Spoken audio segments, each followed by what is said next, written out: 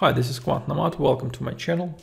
So if you use TradingView or other similar tools, you probably know that you have quite a lot of limitations on backtesting results you have there. So you have limitations of number of bars you can run your backtesting on. You have limitations on what metrics do you want to get from your backtesting results. So you don't have that much flexibility. And one of the ways to avoid these limitations is you can go to other probably general purpose languages and to run and create your backtesting from scratch. And it's actually not so complicated as you can think. So in this video, I will show you how you can do something similar in a language called R. And as you can see, it's not really so complicated. So let's start. So here I have my R IDE open, and I already included some libraries. So tidyverse is a very useful library. You need it for basic kind of data manipulations. You can do data manipulations much more easily. So TTR is a very useful library for trading. You can find there quite a lot of already pre-built technical indicators. And performance analytics is also a very nice library. You can, when you already have your backtesting results, you can, from the box, calculate a lot of metrics from this library on your backtesting. And here already I created the code to load my data set. So here I'm using Apple share a 5-minute chart. And if you look at it, you can see that, well, it's very basic. So I have data for like around 14 years from 2007 to today. And basically I have here only open, high, low, close, and volume. So that's it. So it's very simple. And so now let's go and try to create our backtesting basically. So first what I will do is I will just clean my data set a bit. So, so first what I need to do is I need to calculate a 5-minute bar PNL. So how can I do this? I will arrange my data based on daytime, and then I will mutate, and mutate will basically create a new variable. So I will create a new variable called PNL. I will calculate it as close divided by previous close at -1. So this is basically performance of this bar. And I will replace an A function call that will just replace all missing values with zeros, but I just need it only for the first bar, but that's easy to write it this way. So let's execute it and see how it looks. So as you can see here, I have PNL column now, and I calculate PNL for every bar. So it's quite simple so far. Now let's go and compute our strategy. And by strategy, I mean I will just compute PNL for every bar for my strategy. And for example, I will take very simple strategy. So basically I will calculate two simple moving averages of length 25 and 100. And when my fast moving average is above a slow moving average, I will go long. And if my fast moving average is below my slow moving average, I will go short. So it's super basic. So how can I do that? So I will copy this stuff. I will create like new data set called strategy. And so I will do it the following way. So I will again arrange by daytime. It's not obviously, but I'm just used to do that to be sure that my data set is arranged properly. So next I also will use mutate function to create new columns, basically new variables. And first I want to create variables for my moving averages.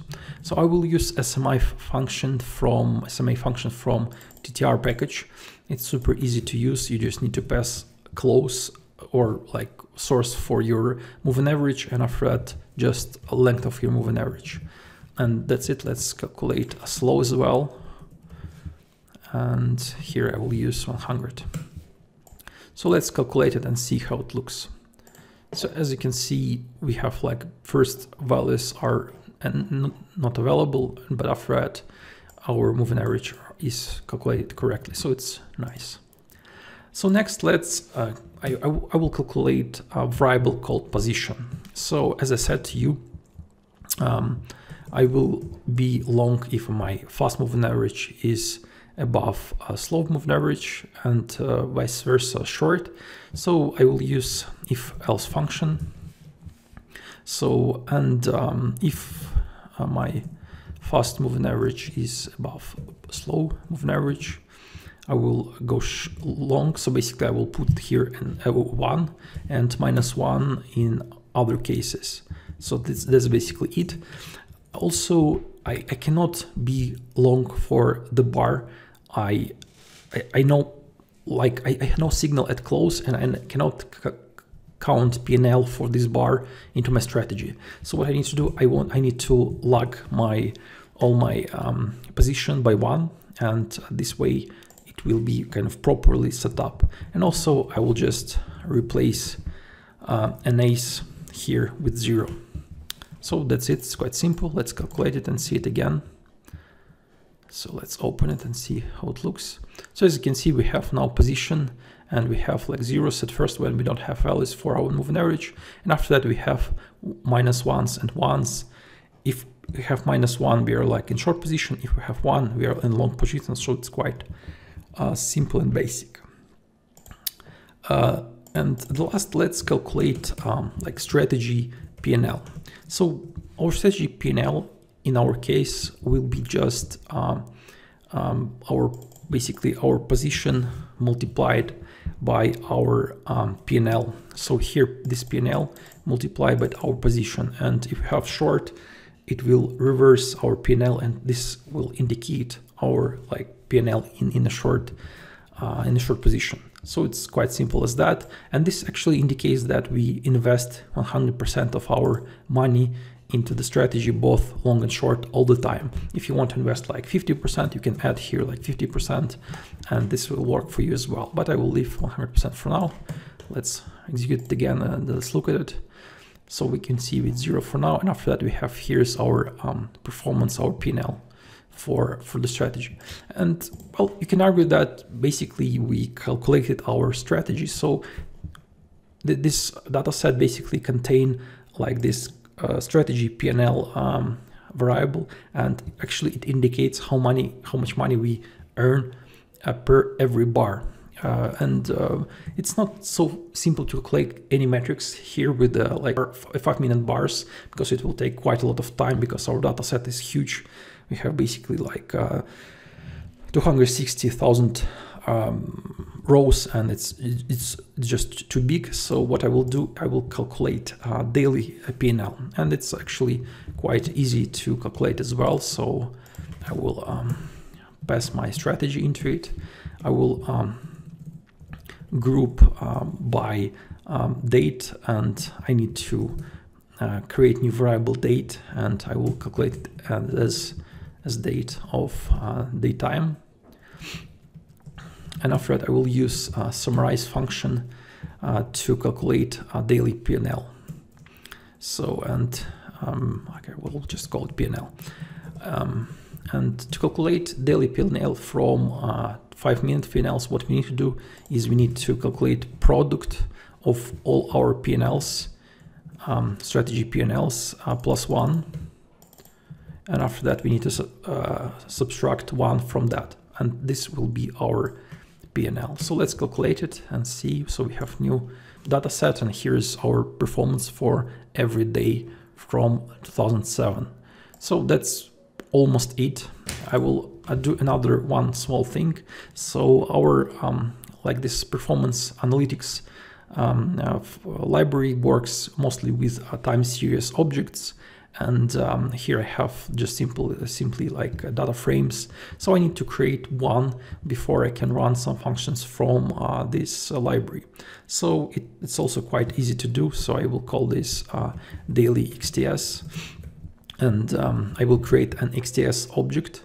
So it's quite simple to do that as well. So I will go for daily PNL, and I need to add order by parameter to be equal to daily date.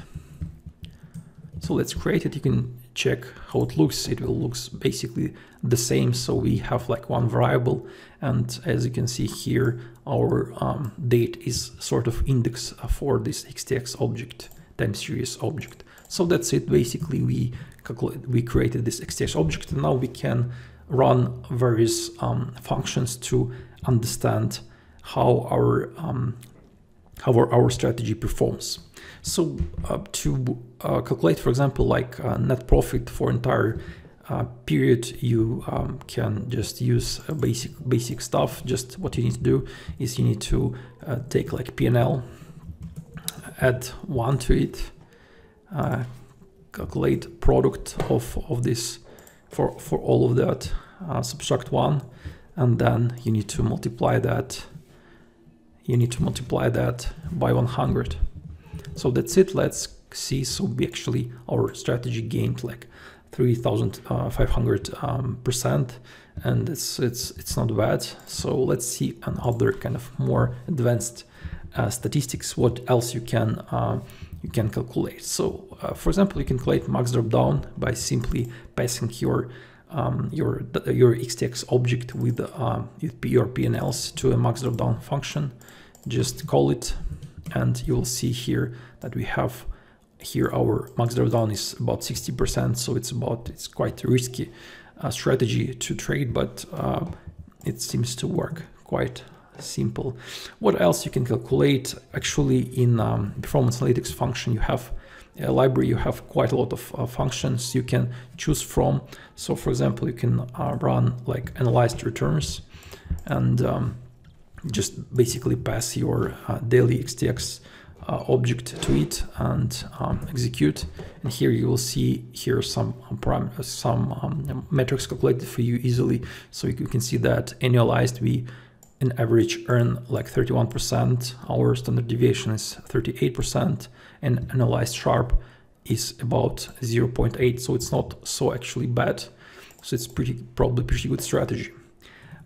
Actually, if you go to the table and just press tab, you will see here that you have quite a lot of functions you can use and without any problems. So it's really a nice library. You should definitely check it out. Also, you can create various charts. So charts dot, and you can find here various charts. I will go with performance summary chart, and also just pass your XTX object to your function, execute it, and you will see here we have just like nice performance for our strategy. You can see that like here on top we have kind of cumulative returns. Here on the bottom below we have like daily returns, and on the bottom here we have like drawdown. And here you can see this was the moment we had like the worst drawdown, and actually it was like in 2009. And well, everything fell in 2008, 2009, so I don't think it's so big a deal. And as you can see, it's not so complicated to calculate all this stuff in other languages, and in R particularly.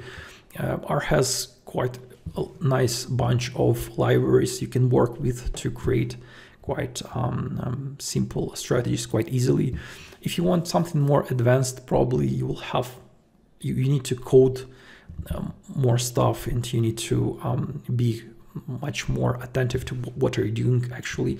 But in this simple case, you can see it's just very simple.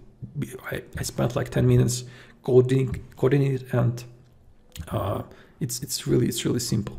So I think that's all for this video. Thank you for watching. See you. Bye.